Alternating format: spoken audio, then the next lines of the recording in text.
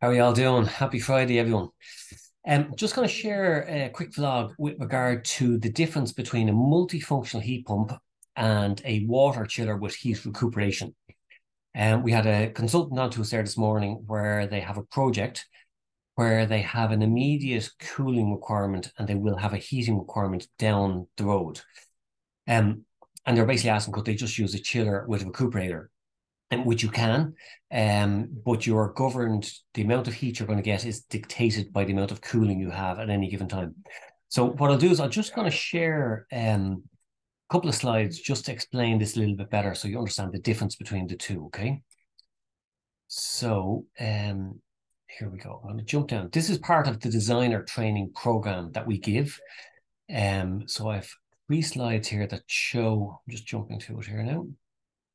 So 3 slides that show the difference in the mode of operation, okay, for a multifunctional heat pump.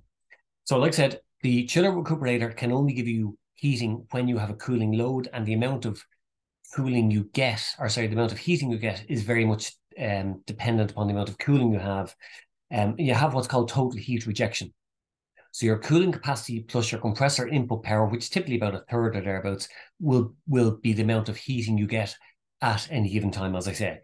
The difference with a multifunctional heat pump is you can have cooling only, you can have heating only without a cooling load, or you can have simultaneous heating and cooling. So this is a very basic sample schematic for a refrigerant circuit, where you have 2 circuits, a compressor on each. You would typically have a multiple of these depending upon the size of your chiller. You're pumping your high pressure, high temperature gas through your condenser, down through your expansion valve into the evaporator. And you can see in this case, the heat recuperator, the other heat exchanger, number 2 here, is not being used. So in this mode of operation, we are not heating, we are only cooling, okay? And both circuits are dedicated just to cooling at the moment, okay? When we have a heating demand and no cooling demand, the refrigerant is diverted. Again, this is a very simple schematic. There are 4-way valves, intelligent controls, suction accumulators, all these other components that you would have, but this is very simplistic, okay? So just to highlight, your compressors pump your high pressure, high temperature gas through the recuperator, thereby heating the water. And again, the refrigerant then goes on down through the expansion valve. What was a condenser is now an evaporator, and you have your low pressure, low temperature gas back to your compressor. So that is heating mode.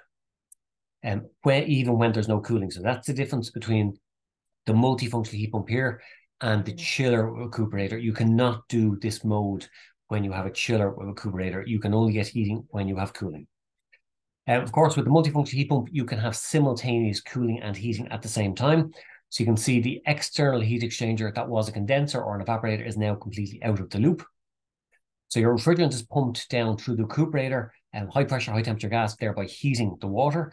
On down through the expansion valve, reduces your pressure and temperature, and which is obviously lower than the water temperature, thereby cooling the water, and then back to your compressors. So in this mode of operation, we call it T, or total efficiency ratio.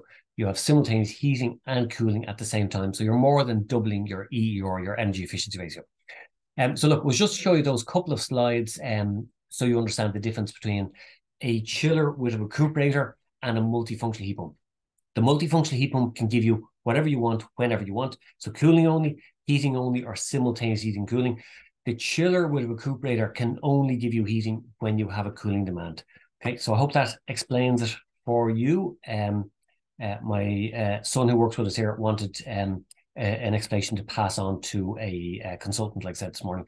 So I hope this satisfies that requirement. Thank you very much.